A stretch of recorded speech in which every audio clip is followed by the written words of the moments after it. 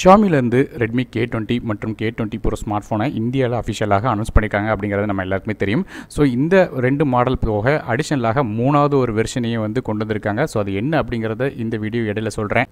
இந்த 2 ஃபோனை பற்றின ஃபுல் டீட்டெயில்ஸை இந்த வீடியோவில் நம்ம தெளிவாக பார்க்கலாம்.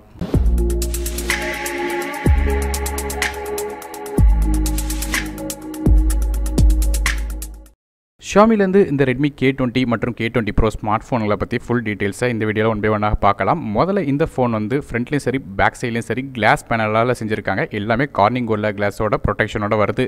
டிசைனை பொறுத்தவரையும் இந்த ஃபோன் வந்து 3 டிஃப்ரெண்ட்டான கலரில் வருது. இது 3மே வந்து என்னென்னா கிளாஸ் பேக்கால் செஞ்சுருக்காங்க. அது மட்டும் இல்லாமல் உங்களுக்கு கார்னிங் கோரில்லா கிளாஸ் 5ஓட ப்ரொடெக்ஷன் பேக் சைடில் கொடுத்துருக்காங்க. ஸோ ப்ளூ, ரெட் மற்றும் கெவ்லார் அப்படிங்கிற 3 வெர்ஷனில் வருது. ஸோ எல்லாமே வந்து ஒரு வித்தியாசமான கிரேடியன்ட் ஃபினிஷ் வந்து உங்களுக்கு பேக் சைடில் கொடுக்குது. அதுவும் இந்த ரெட் மற்றும் ப்ளூ வந்து ஒரு அவுட்ஸ்டாண்டிங்கான ஒரு கிரேடியன்ட் ஃபினிஷ் வந்து உங்களுக்கு தருது. ஸோ இந்த ஃபோனோட டிஸ்பிளேயை பொறுத்தவரையும் இந்த ஃபோனில் ஒரு 6.39 இன்ச் AMOLED டிஸ்பிளே கொடுத்துருக்காங்க. ஃபுல் HD ரெசல்யூஷனில் வருது. 19:5:9 ஆஸ்பெக்ட் ரேஷியோவில் கொடுத்துருக்காங்க. இது போக இந்த டிஸ்பிளேயில் வந்து NTSC கலர் கேமோட் வந்து கொடுத்துருக்காங்க. அது மட்டும் இல்லாமல் இது பிரைட்னஸை பொறுத்தவரையும் 600 nits வரையும் உங்களுக்கு போகுது. ஸ்க்ரீன் டு பாடி ரேஷியோ பொறுத்தவரையும் இந்த டிஸ்பிளே வந்து 91.9% இருக்குது. மேலும் இந்த ஃபோனில் வந்து ஒரு இன்டிஸ்பிளே ஃபிங்கர் பிரிண்ட் ஸ்கேனர் கொடுத்துருக்காங்க. இது ஒரு 7th generation finger print scanner அப்படி சொல்கிறாங்க. அதனால் ரொம்ப ஃபாஸ்ட்டாக வந்து ஃபோனை வந்து அன்லாக் பண்ணிக்கிட முடியும். அது மட்டும் இல்லாமல் ஃபேஸ் அன்லாக் ஃபீச்சரும் கொடுத்துருக்காங்க. ஆனால் ஃப்ரண்ட் சைட்லேருந்து பார்க்கும்போது நமக்கு கேமரா எந்த ஒரு இடத்துலையும் தெரில. காரணம் என்னென்னு கேட்டிங்கன்னா இந்த கேமரா ஒரு பாப்பப் செல்ஃபி கேமராவாக கொடுத்துருக்காங்க.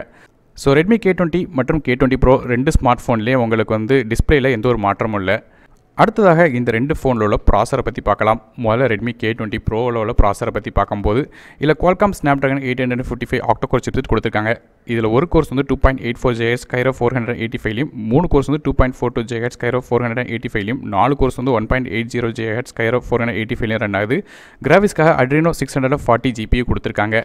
ஸோ லேட்டஸ்ட்டான உள்ள ஃப்ளாக்ஷிப் சிப்செட் கொடுத்துருக்க காரணத்தினால பெர்ஃபார்மன்ஸ் பட்டைய கலப்பும் ஆண்ட்ராய்டு பெஞ்ச்மார்க் இருக்கிற ஃபோன்லேயே நல்ல டாப் ஸ்கோர் எடுத்திருக்கு அப்படின்னு சொல்கிறாங்க.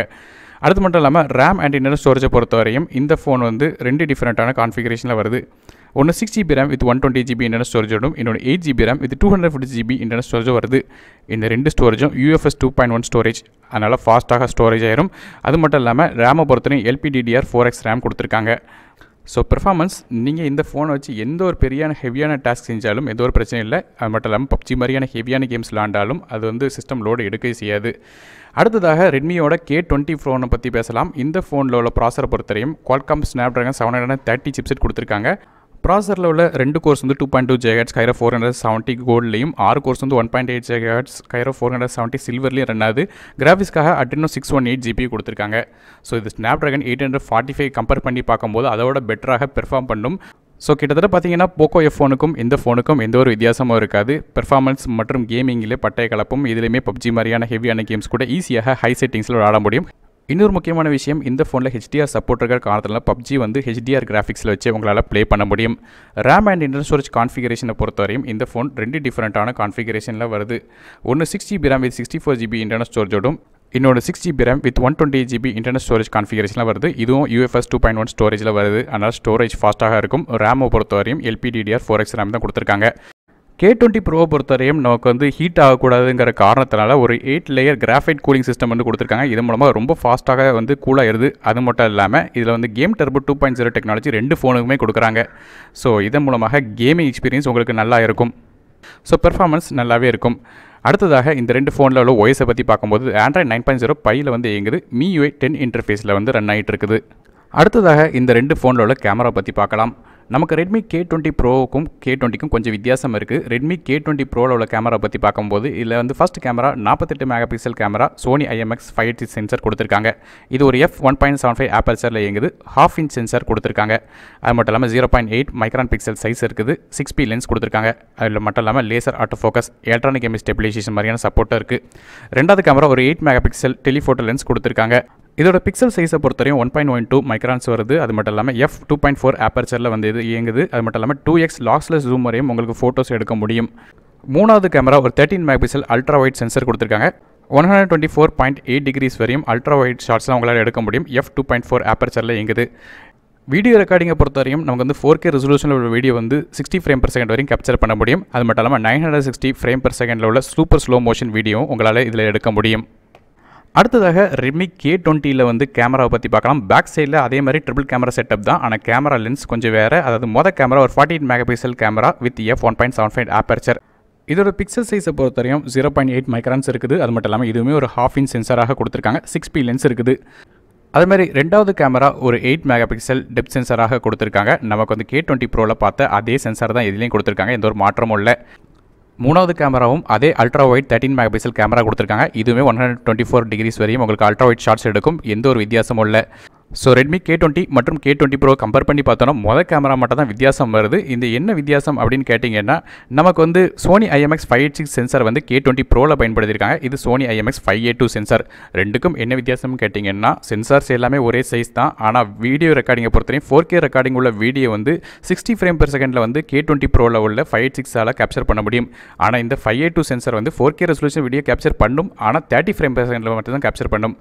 மற்றபடி ரெண்டு ஃபோட்டோவையும் சைடில் வச்சு கம்பேர் பண்ணி பார்த்தீங்கன்னா கூட எந்த ஒரு வித்தியாசத்தையும் கண்டுபிடிக்க முடியாது. ஸோ இது ஒரே ஒரு வித்தியாசம் மட்டும் தான் இந்த ரெண்டு கேமரா சென்சாருக்கும் கொடுத்துருக்காங்க. ஸோ ரெண்டுலேயுமே உங்களுக்கு ஃப்ளாக்ஷிப் எக்ஸ்பீரியன்ஸான ஒரு ஃபோட்டோஸ் கிடைக்கும். அது மட்டும் இல்லாமல் ஃபோட்டோ குவாலிட்டி நல்லாவே இருக்கும். அடுத்ததாக இந்த ரெண்டு ஃபோனில் உள்ள செல்ஃபி கேமரா பற்றி பார்க்கலாம். செல்ஃபி கேமரா ஒரே கேமரா தான் கொடுத்துருக்காங்க. ரெண்டு ஃபோன்லையும் 20 megapixel camera with f2.2 aperture கொடுத்துருக்காங்க. இது ஒரு பிக்சல் சைஸை பொறுத்தவரையும் 0.8 மைக்ரான்ஸ் இருக்குது. நான் ஏற்கனவே சொன்ன பற்றி இந்த கேமரா வந்து ஒரு பாப்அப் செல்ஃபி கேமராவாக வருது. இந்த செல்ஃபி கேமராவை கிட்டத்தட்ட 3 லட்சம் தடவை வந்து நீங்கள் வந்து யூஸ் பண்ணலாம்னு சொல்லியிருக்காங்க. ஒருவேளை நீங்கள் செல்ஃபி எடுத்துகிட்டு இருக்கும்போது இந்த ஃபோன் தவறு கீழே விழுந்துச்சுன்னா இதுக்கு வந்து உங்களுக்கு ப்ரொடெக்ஷனும் கொடுத்துருக்காங்க. ட்ராப் ப்ரொடெக்ஷன் கொடுத்துருக்க காரணத்தினால கீழே உள்ள முன்னாடி ஆட்டோமேட்டிக்காக அந்த பாப்அப் செல்ஃபி கேமரா ஃபோனுக்கு உள்ளே போயிடும். மேலும் இந்த செல்ஃபி கேமராவை வந்து பாதுகாக்கிறதுக்காக நமக்கு சஃபேர் கிளாஸும் கொடுத்துருக்காங்க. அதனால் உங்களுக்கு வந்து ஈஸியாக ஸ்க்ராட்ச் ஆகாது. மேலும் Redmi K20 மற்றும் K20 Pro ரெண்டு ஃபோன்லேயும் வந்து ஸ்பிளாஷ் ப்ரூஃப் இருக்குது. அதாவது P2E கோட்டிங் கொடுத்துருக்க காரணத்தினால ஆக்சிடென்டலாக தண்ணி பட்டாலும் எந்த ஒரு பிரச்சனையும் இருக்காது. அது மட்டும் இல்லாமல் இந்த ஃபோனுக்கு வந்து 3.5 ஹெட்ஃபோன் ஜாக் சப்போர்ட் இருக்குது. FM ரேடியோ சப்போர்ட் இருக்குது. அது மட்டும் இல்லாமல் Dual 4G VoLTE சப்போர்ட் இருக்குது. அதனால் ரெண்டு சிம்லேயும் 4G சிம் போட்டு பேச முடியும். Dual Band Wi-Fiயும் கொடுத்துருக்காங்க. அது மட்டும் இல்லாமல் Bluetooth வெர்ஷன் 5ம் இருக்குது. இது போக அடிஷனலாக வந்து உங்களுக்கு Redmi K20 Proவில் வந்து Dual Band GPS கொடுத்துருக்காங்க. ஆனால் K20ல சிங்கிள் பேண்ட் GPS தான் கொடுத்துருக்காங்க. ஸோ ரெண்டுக்கும் வந்து ரொம்ப ஒன்றும் வித்தியாசம் இல்லைனாலும் Dual Band GPSல இன்னும் கொஞ்சம் லொக்கேஷனாக அக்யூரேட்டாக காட்டும். அடுத்ததாக இந்த ஃபோனோட பேட்டரி பற்றி பார்க்கலாம். ரெண்டு ஃபோன்லேயும் 4000 mAh பேட்டரி கொடுத்துருக்காங்க. இதில் வந்து நமக்கு K20 Proவில் வந்து ஒரு 27 what super sonic fast charging support கொடுத்துருக்காங்க. அது வந்து K20ல வந்து 18 வாட் ஃபாஸ்ட் சார்ஜிங் சப்போர்ட் கொடுத்துருக்காங்க. இருந்தாலும் ரெண்டு ஃபோன்லேயுமே வந்து நமக்கு 18 வாட் ஃபாஸ்ட் சார்ஜர் தான் பாக்ஸோட கொடுத்துருக்காங்க. ஒருவேளை sonic charge super fast charger உங்களுக்கு வேணும்னு நினச்சிங்கன்னா 999 மட்டும் செலுத்தி வந்து இந்த சார்ஜர் வாங்க முடியும். ஒருவேளை லிங்க்ஸ் வேணும்னு நினச்சிங்கன்னா லிங்க்ஸ் கீழே டிஸ்கிரிப்ஷனில் கொடுக்குறேன், செக் பண்ணி பார்த்துக்கோங்க. மேலும் இந்த ஃபோனை வந்து சார்ஜ் பண்ணுறதுக்கு நமக்கு Type-C கேபிள் கொடுத்துருக்காங்க. கடைசியாக இந்த ரெண்டு ஃபோனோட விலையை பற்றி பார்க்கலாம். Redmi K20 Proவோட 6GB RAM with 120GB ஸ்டோரேஜோட விலை வந்து 27,999க்கும், அதே வந்து 8GB RAM வித் 250GB ஸ்டோரேஜோட விலை வந்து 30,999க்கும் வந்து விற்கிறாங்க. அதுவே Redmi K20யோட விலையை பொறுத்தவரையும் 6GB RAM வித் 64GB ஸ்டோரேஜோட விலை 21,999க்கும், 6GB RAM வித் 120GB ஸ்டோரேஜோட விலை 23,999க்கும் ஃப்ளிப்கார்ட்லேயோடு விற்கிறாங்க. லிங்க்ஸ் கீழே டிஸ்கிரிப்ஷனில் கொடுக்குறேன். அதன் மூலமாக இந்த ஃபோனை டேரெக்டாக உங்களால் வாங்கிக்கிட முடியும். அதே மாதிரி இந்த வீடியோவோட ஆரம்பத்தில் வந்து Xiaomi ஒரு ஸ்பெஷல் எடிஷனையும் வந்து இன்ட்ரடியூஸ் பண்ணியிருக்காங்க அப்படி சொல்லியிருந்தேன். அதாவது K20 Proவில் சிக்னேச்சர் எடிஷன் அப்படிங்கிற ஒரு புது வெர்ஷனை வந்து இன்ட்ரடியூஸ் பண்ணியிருக்காங்க. இந்த சிக்னேச்சர் வெர்ஷன் அப்படிங்கிறது என்னென்னு கேட்டிங்கன்னா பேக் சைடில் ஃபுல்லாக கோல்டு கலரில் இருக்கிற மாதிரி நீங்கள் பார்ப்பீங்க. அது எல்லாமே முழுக்க தங்கம். இந்த கோல்டில் வந்து K அப்படிங்கிற எழுத்தை பிரிண்ட் பண்ணுறதுக்கு டைமண்ட் யூஸ் பண்ணியிருக்காங்க. ஸோ டைமண்ட் மற்றும் கோல்டை வந்து யூஸ் பண்ண காரணத்தினால இதோட விலை ரொம்ப அதிகமாக இருக்குது. So original gold full and full. அதனால் இதோட விலையை பொறுத்தவரையும் 4,80,000 வருது. அதாவது இந்த Redmi K20 Pro எடிஷனில் வேறு ஒரு வித்தியாசமும் கிடையாது. பேக் சைடில் உள்ள கேஸ் மட்டும்தான் வித்தியாசமாக வருது. மேலும் ஒரிஜினல் தங்கத்தால் செஞ்ச காரணத்தினால மொத்தமே வந்து 20 ஃபோன் தான் வந்து இந்த யூனிட் வந்து வச்சிருக்கிறதா சொல்லியிருக்காங்க. ஸோ 20 ஃபோன் மட்டும் தான் இந்தியா முழுக்க வந்து உங்கள் சேலுக்காக ரெடி பண்ணி வச்சிருக்கிறதா சொல்லியிருக்காங்க இந்த கோல்டு வெர்ஷனை பொறுத்தவரையும்.